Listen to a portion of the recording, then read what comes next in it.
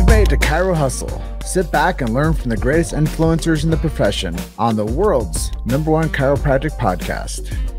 Before we dive into this powerful episode, please remember to subscribe to our channels and to give us a 5-star rating on iTunes to continue hustling.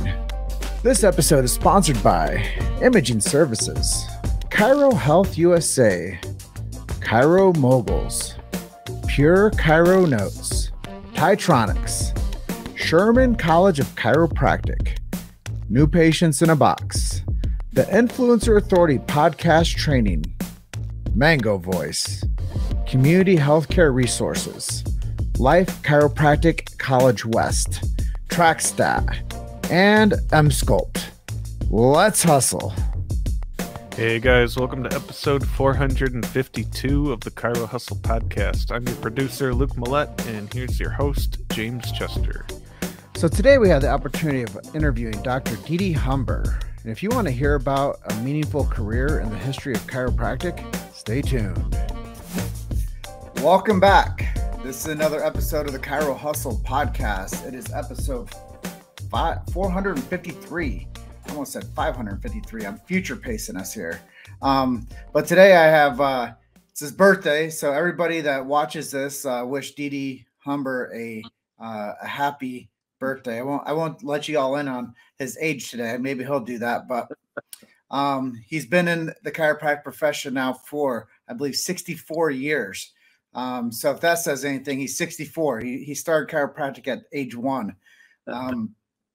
But before we jump in and talk about his career and about chiropractic and the things he's been involved with, from Dynamic Essentials to Life University to the Georgia Council for Chiropractic, I'm really, really inspired to have this young man on my show today because he's been Sid Williams's contributor to the historical resonance and the development of Life University.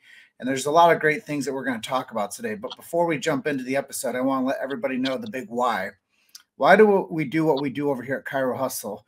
Well, believe it or not, freedom of speech is something that's really important to having medical freedom and family health freedom.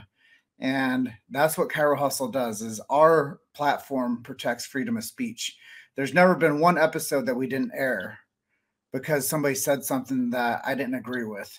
So freedom of speech is important, especially for medical freedom and family freedom. Number 2, we protect BJ Palmer's sacred trust with this show.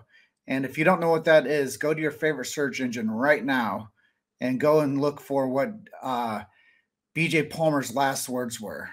And he mentions this thing called the sacred trust. And then we also believe in subluxation-based chiropractic. That's a big, significant contributor to what chiropractic stands for. And then we believe in universal intelligence and innate intelligence.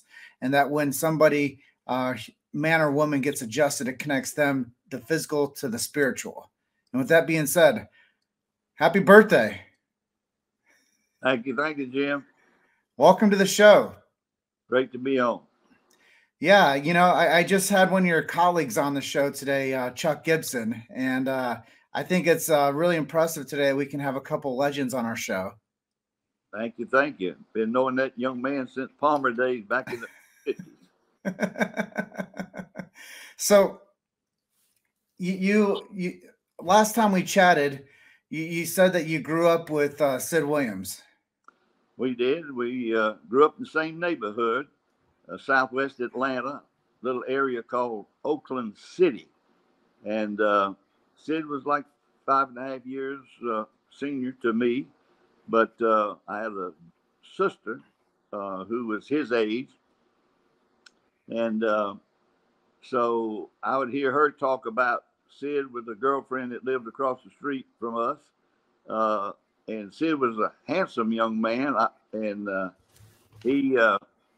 young lady across the street was rather smitten with him, but I remembered my sister talking about Sid Williams, and then I'd see him, even though he was older than I would see him at our local park there in Oakland City. And then later on, the man that was right close to us there in Oakland City lived close to where we were.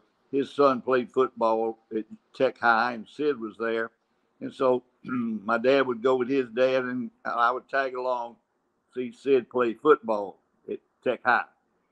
And then Sid, of course, got scholarships. So he had scholarships offers from 10 major college universities, and then ended up choosing Georgia Tech right there in Atlanta. So, yeah, we've been knowing him basically all our lives.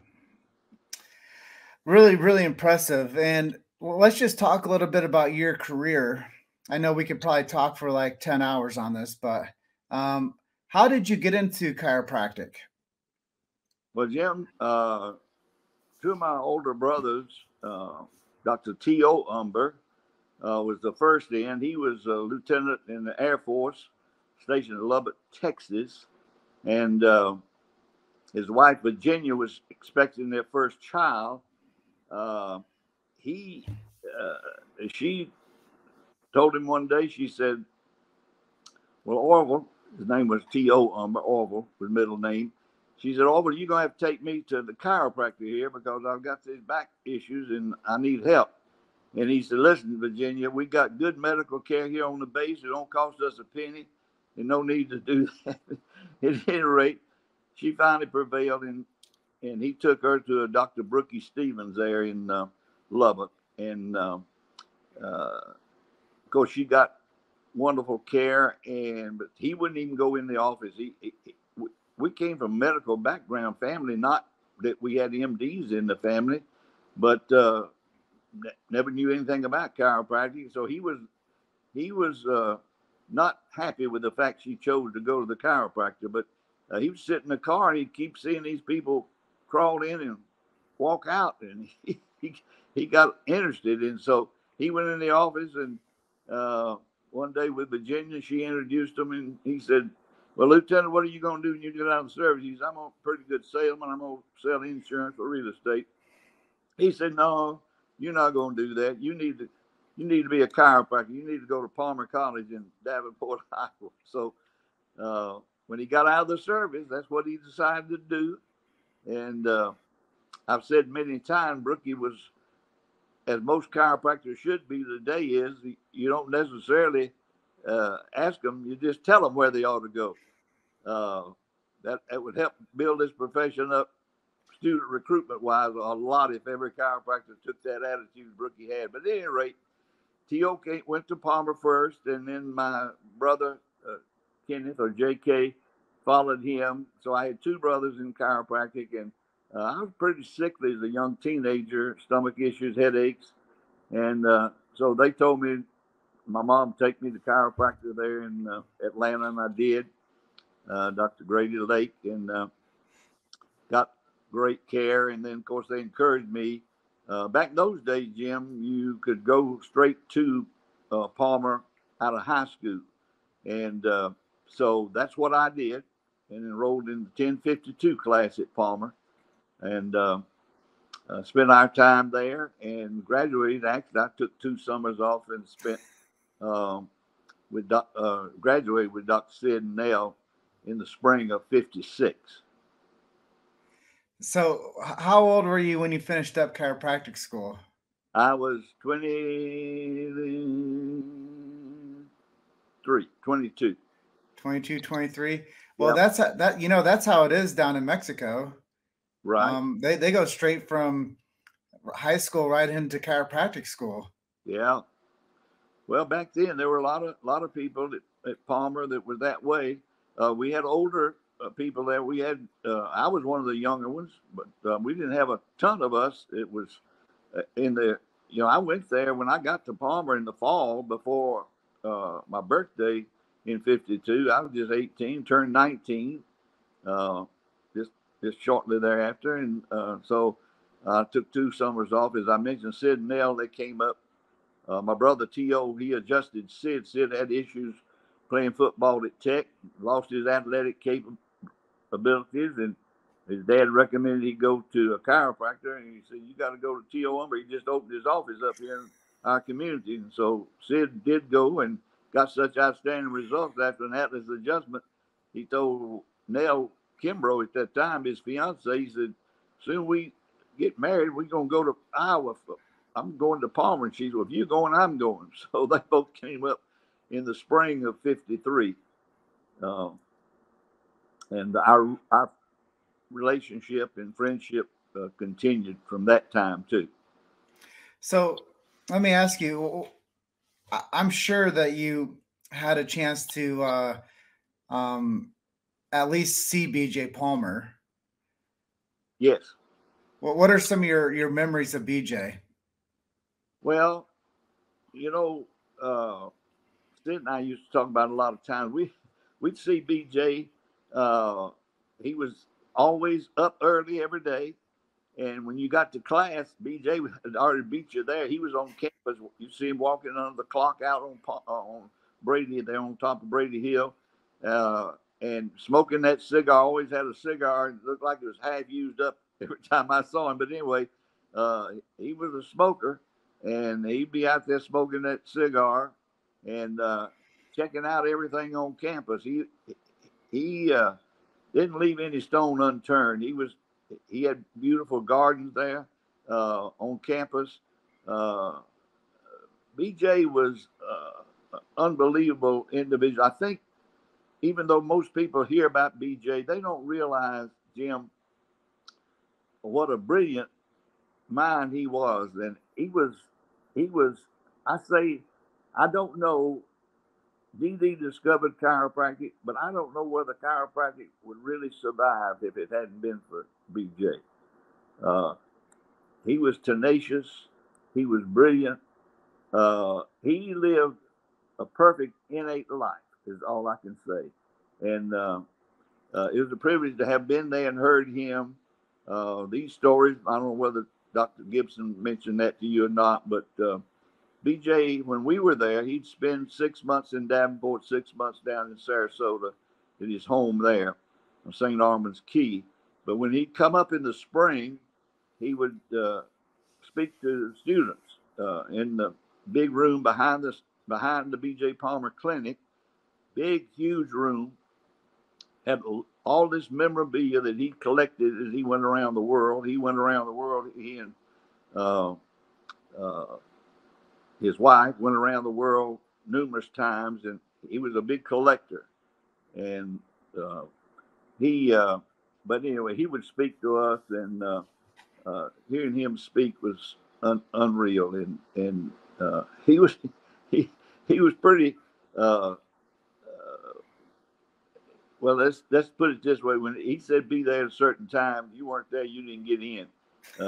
We always there at 8 o'clock, and he'd be standing there with his little clock watch, and he'd see you could see coming down the hallway there, and if you didn't get there before that thing struck 8, you didn't get in. He'd shut the door in your face because he was serious business, and after he shut the door, he'd walk straight up there and sit down in his chair and start talking. But BJ was, and I'm going to share this with your audience too, because I feel like a lot of people wouldn't know this. Don't dwell too long on BJ, but I have to give him credit where credit's due. When I went to Davenport, I was a member of a Baptist church, Tabernacle Baptist Church in Atlanta, and there was a fellow there named Marcus Bartlett, and he was organist there at the church. So my first 9 months up there, and I came home that first summer, I was speaking to Marcus, and he said, well, how's Colonel Palmer? I had no idea he knew anything about Palmer other than I'd gone to chiropractic college. I didn't know I'd have to. And I said, you talking about BJ Palmer? He said, yeah, Colonel BJ Palmer. How's he doing? I said, well, he's doing fine, but how in the world would you know him? He said, Durie, that was my first name, Durie. He said, Durie, everybody in broadcasting in the United States knows BJ Palmer. I said, what? He said, he wrote the Bible. He wrote the Bible that you go into any radio, television station in the United States, they'll have one of Palmer's publications. He wrote the Bible for broadcasting. And I wanted to share that because I know a lot of people wouldn't know about that. But I was so impressed, and I've got a copy of one of his books. Dr. Mike Nathanson down in Florida had a friend of his that mentioned BJ to him, said, I've got a book that he wrote, and he brought it and gave it to Mike, and Mike sent it to me. And I've got it upstairs. I treasure that. One of the BJ Palmer's broadcasting books, but he was known worldwide. I mean, across the United States. I don't know about worldwide, but across the United States, he was known. Of course, he had radio stations and the TV stations, and so to have a career like he did in chiropractic and to be the developer of chiropractic, and then at the same time do what he did in broadcasting, it's really kind of amazing. Yeah, hearing your stories, it gives me a lot of appeal right now, because podcasting, imagine if BJ Palmer had access to podcasting and YouTube and social media. Yeah. Well, BJ, of course, if you ever have a chance to get there on campus, you got to go through his home there. They take tours through there. He had a typewriter that he had it invented where he could, when you get up in the morning, if he'd wake up at 3:30 or 4 in the morning, he was up and getting his typewriter, as he would say, his innate providing, he'd start typing. And it was a roll thing where it was on a reel, and the paper never quit. It would just keep rolling. So he didn't want to have to take time to stop and break up his chain of thought. And so he had that created where he had a continuous roll to type on. And of course, he wrote the green books that's so popular in chiropractic history. So let's talk a little bit about more about your career. You were at Life University for 24 years, correct? Correct. What was it like for you to be a part of that movement and seeing that school develop the way that it did? Well, I'll paint the picture a little bit for you. Sid started Dynamic Essentials in November of '64. And of course, I was there at the first meeting, introduced him at the first meeting, and had the privilege of introducing him to every other DE meeting throughout his lifetime. I think maybe in the 8 years it's been, I had the privilege of that. Of course, he's been gone now 12 years coming up, but 10 years coming up. But I had the privilege of introducing him all those years. But we had because of DE, we already had an alumni group of DE attendees. So when Sid, and he talked with the Life Foundation trustees about starting a school, one day having a school, and we'd go look at locations, and he'd take us to different locations. What do you think about this? What do you think about that? He would plant those seeds, and he never rushed anything. I always take it as it came. And so 1974, May of '74, I got a call from him. He said, DD, Nell and I over here in Marietta on Barclay Circle, I saw an ad in the paper, this building is available if we want it, and I think it might be good for the school. Get in your car and come over here and let's take a look at it and see what you think. So I was there with them the first day they ever even laid eyes on the campus. So ended up, of course, when the school started, we were chartered in September '74, and first class was January of '75. It was 22 students, and I was still in practice. He wanted me to come out there full time, but I had to practice to have some income. He wasn't paying himself, couldn't have paid me. So I told him I can't come out there now, Sid. But at any rate, that was the beginning. It was a marvelous time to go through, and I look back on it, the experience that I enjoyed, because I enjoyed every day, every minute. Put a lot of time and effort into it, but what a privilege it was mine to have been sort of Sid's right-hand man and supporter through the years of his vision.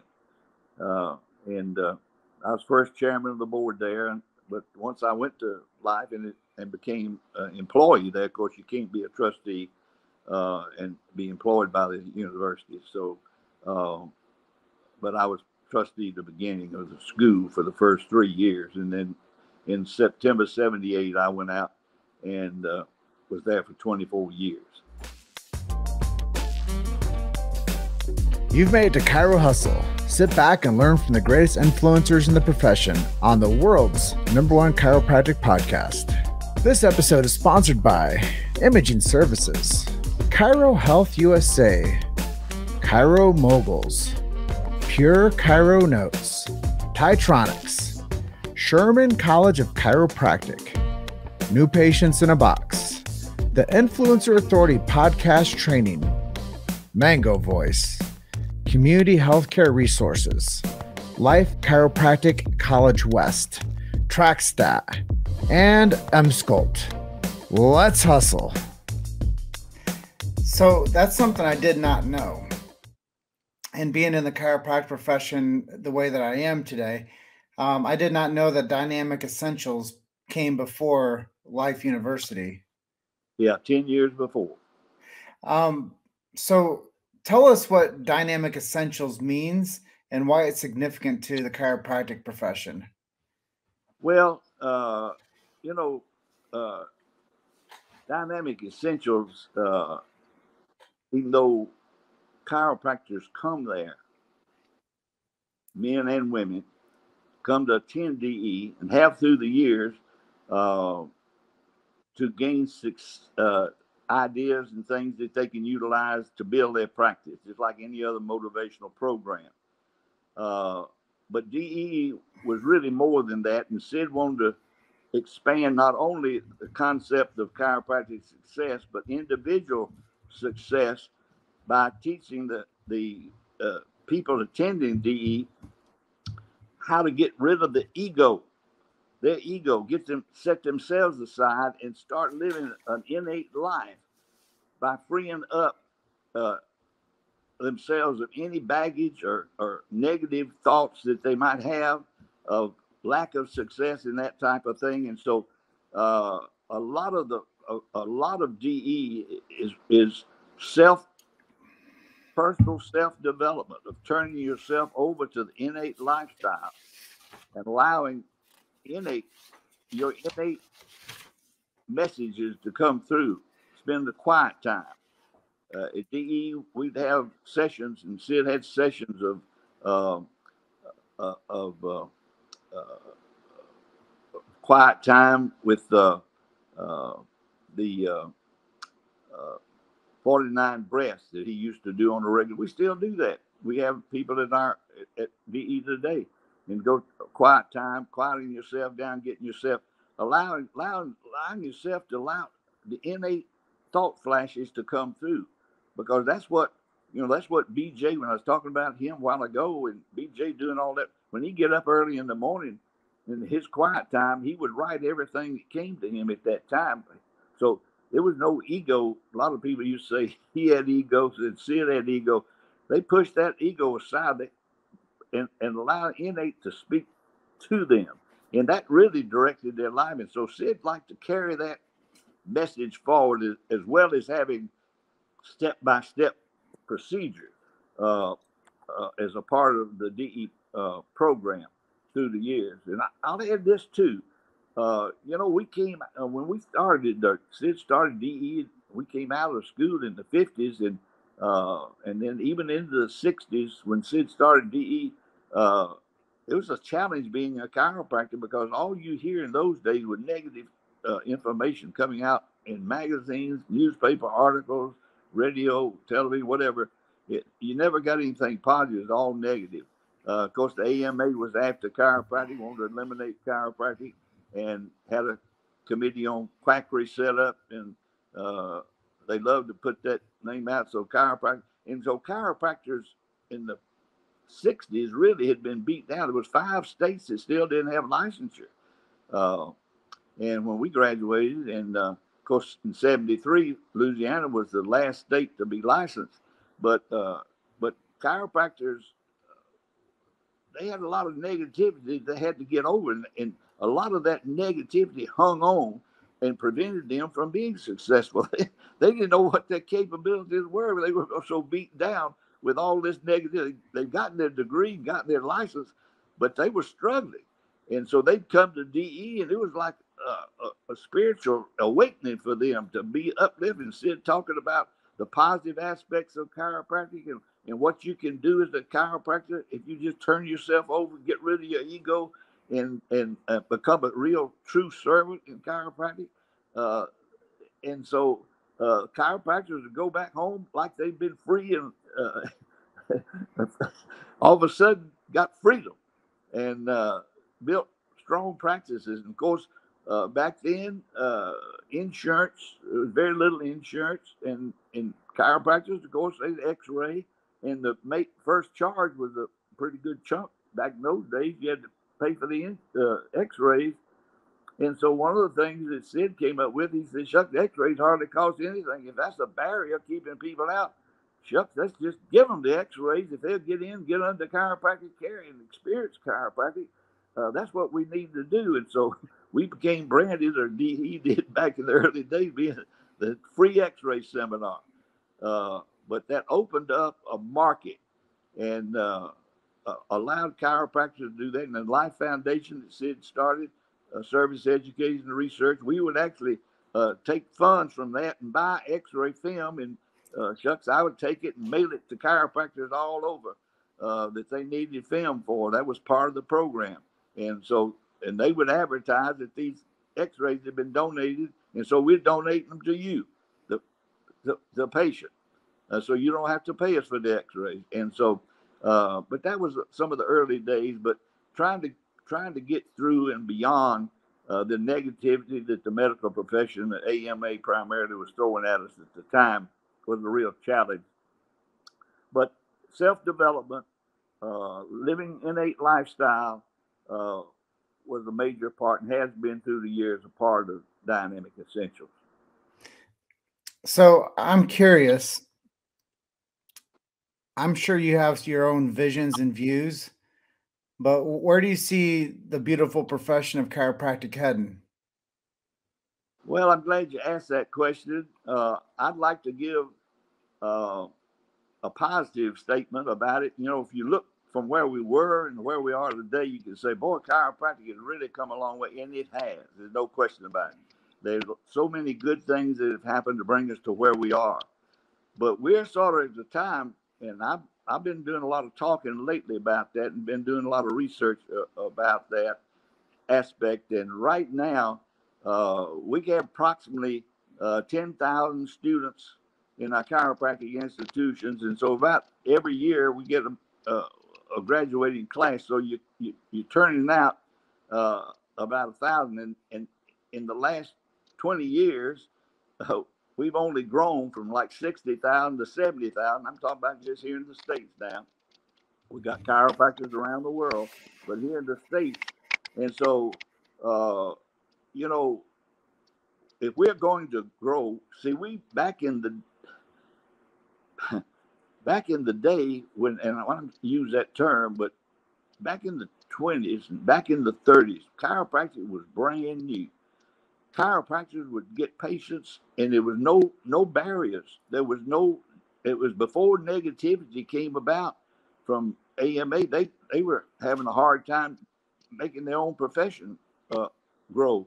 So in the early days, the chiropractors then, those early pioneers, they were free.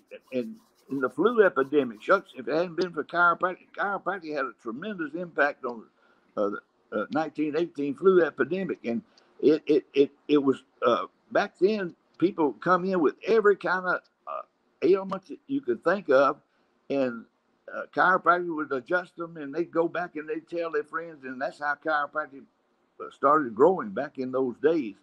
But today's situation, we basically in so many areas of our profession have gotten away from the true principle of chiropractic.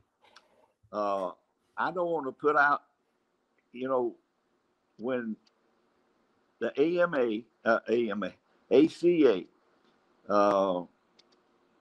was able to get their accrediting group approved by U.S. Department of Education, CCE was formed.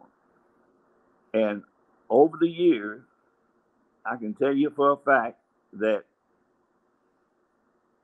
the whole approach to that program and the standards that's been developed through the years has been to develop the practitioner where they are, quote, well educated in the sciences, which is basically the medical model, and we follow that medical model through CCE and through broad scope laws in the states.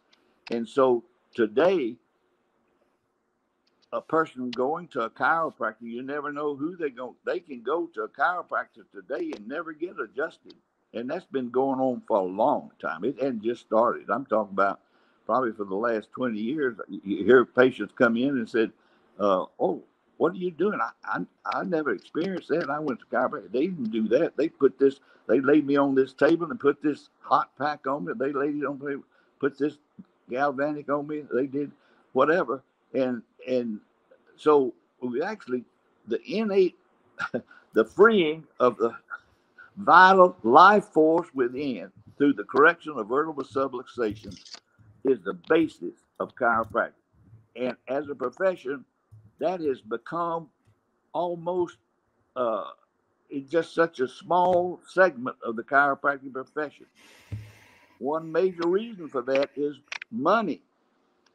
Chiropractors found out if they could add services, they could charge for them and the insurance would pay for them. And so we got to the point where broad scope laws were passed for that purpose. And so what chiropractors started doing, they were trying to take care of themselves, Jim, instead of the public. The public is what needs to benefit from chiropractic.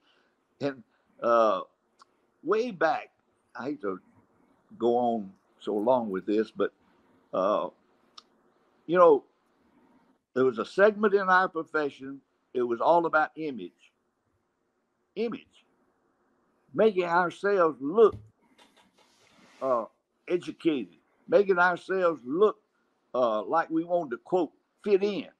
Because if we can just do that, we'll gain access to various levels of our society if we'll just go that route. And then they'll respect us for our education, and they'll respect us for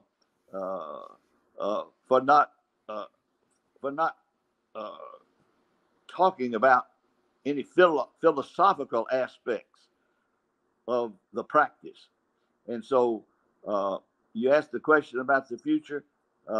My challenge to the chiropractic profession and to chiropractors in general is, if you as a practitioner, and if we don't as a profession get back to the basics of what Palmer laws of life, and that's what really built, that's what Sid, he said that's what we're going to develop. We're going to develop Palmer laws of life. It's going to be a part of chiropractic at Life University. And so that's one reason Life grew so fast. But we had alumni from the DE people. But the challenge today, and if we're going to ever grow like we need to, as a service organization of principal practitioners, we need to expand the knowledge of what we do, not what we can do, to allow innate ability of the body to heal itself. How many people on the today think that the body heals itself? That concept alone, we hadn't even pushed that. We don't want to push that, that the body heals itself. But if people stop to think about it, so we got to start educating if we're going to survive as the future and grow. And that's where our responsibility to carry this growth, not for the chiropractor's benefit, not for the profession's benefit, but to expand the discovery that B.J. Palmer made in 1895. That was a new thought, a new concept. And that has to be expanded if we're going to succeed in the growth. And the losers in this is not us as the professionals. It's the people who die every day for the lack of correction of vertebral subluxation. So 2 questions. Do you have a few more minutes? Yes. How does it make you feel when you hear somebody say chiropractic medicine, and when you see that on the new graduates' diplomas? Well, that's an oxymoron. Chiropractic medicine, there is no such thing as it. It's chiropractic and it's medicine. And we all, that little slogan that we came up with, I can't remember where it came from, but chiropractic first, medicine second, surgery last. That's a perfect. There's a whole lot in medicine today that we know medicine. We don't want to do without medicine. We love medicine. The part of medicine that saves lives, we love that. There's aspects of medicine that'll be here from now on, and thank goodness for that. But it's chiropractic first. Find out if these people have interference to their body's nervous system, because that's where the cause is. If you find that out, and they are a chiropractic patient, discover if they are a chiropractic patient, and then you set out to correct any interference to the nervous system. That's chiropractor's role. That's what we're here to do. That doesn't mean that we're dummies and don't pay any attention to any other body functions or referral or whatever. But, that the message is the body is a self-healing organism. And chiropractic is a separate and distinct science, art, and philosophy. Always has been, always will be, whether it's presented that way or not. So, being on both chiropractic holy grounds, Davenport, Iowa, and Marietta, Georgia, right? What does it mean for you when you hear the saying, "There's nothing bigger than life"? Well, nothing bigger than life.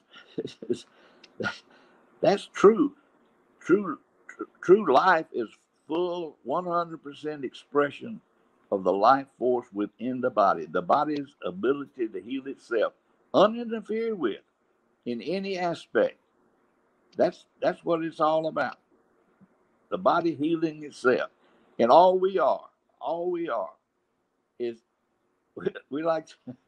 we clear the channels through chiropractic adjustment. And you say, well, chiropractors say, well, so-and-so had sciatica, so-and-so had headaches, I gave them adjustment and it didn't do any good. Well, man, listen, you get that patient under chiropractic. That's the other thing, Jim.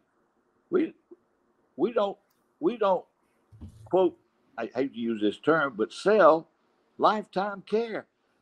Chiropractic is not a thing where you go in to get a treatment like a pill and take these pills for a month or 2 months and then you should be better.